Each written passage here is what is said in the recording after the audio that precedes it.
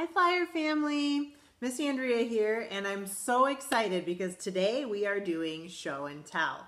And our show and tell today is going to have an animal theme. So you can see here I have a pet. So it could be that you share your pet, it could be that you share just your favorite animal.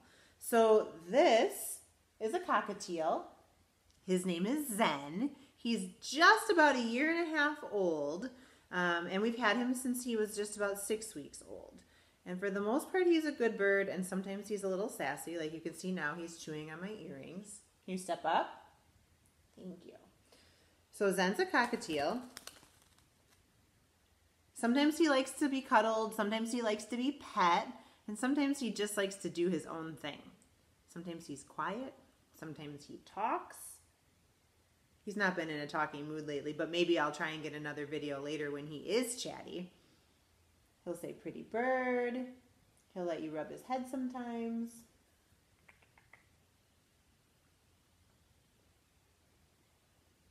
Just like that, see?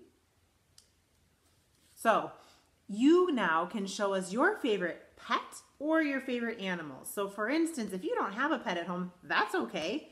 So you might say instead, my favorite animal is an elephant. And so you could show a stuffed elephant because that is my favorite animal. You could show an elephant toy. You could show something that means a lot to you. So this elephant is actually from my grandma. So it was an elephant, and there's actually a whole line. So there's little ones that come after this particular elephant. And it was always in her house. So growing up, I visited my grandma a lot.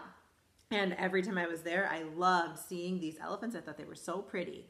And so one day she said, you know what? I don't need them anymore. I think you should have them. And so I love that I have them. It's actually really heavy. She said she got it in an old department store catalog. So it's kind of just an interesting piece. So you could show any type of animal that you want. Or you could even show an animal in a book or a picture and just share with us what your favorite animal is and tell us a little bit about why. Or introduce us to your pet, like this is Zen. We can't wait to meet him.